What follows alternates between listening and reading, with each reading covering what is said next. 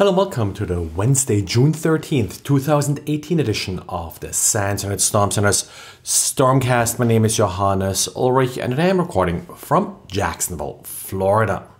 And it is Microsoft's Patch Tuesday. Depending on how you count, we got fixes for 50 or 51 vulnerabilities today.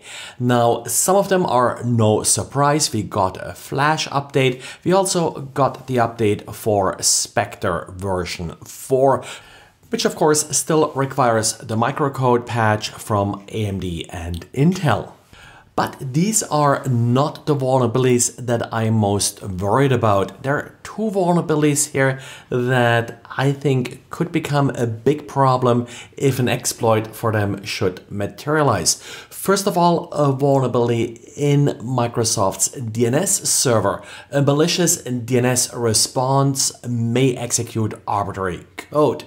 This, of course, could be done fairly easily, maybe even vulnerable, where you have a malicious DNS server that then responds using the exploit to arbitrary DNS requests. The second vulnerability is also a server vulnerability in HTTP.sys. This is essentially the core of IIS that responds to HTTP requests, and apparently a malicious HTTP request may trigger arbitrary code. Microsoft labeled the second vulnerability as unlikely to result in exploitation, meaning that it won't be easy to come up with a reliably working exploit. In addition, of course, we got updates for Microsoft Edge and Internet Explorer, including the scripting engine to come with it, and that is again the bulk of the vulnerabilities. So as far as patch priorities go, definitely take a look at these DNS and HTTP.sys vulnerabilities. That's something you should address rather quickly if you are running affected servers, and that also may take a little bit more testing, so better to get started on this soon. The DNS vulnerability in particular can also be exploited against clients Windows 7 and Windows 10. Not really clear, given that we don't really know exactly what these responses look like, whether or not they will be transported by recursive name servers. And then we also got some security news for software running on OS X. Now, this does not affect software written by Apple, but instead it affects other security software that does assign special privileges to software written by Apple.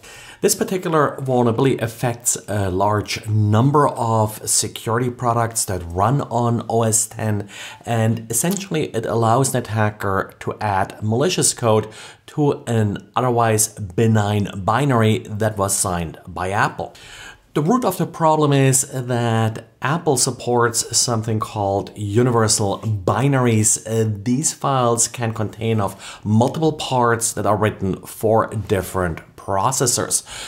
For example, an attacker will use a valid binary from Apple, then manipulate the FAT header to essentially mark the CPU time as invalid, and then add their own binary, which is marked for i386, and then compiled for x86-64, which is the most common hardware platform used by OS X to date.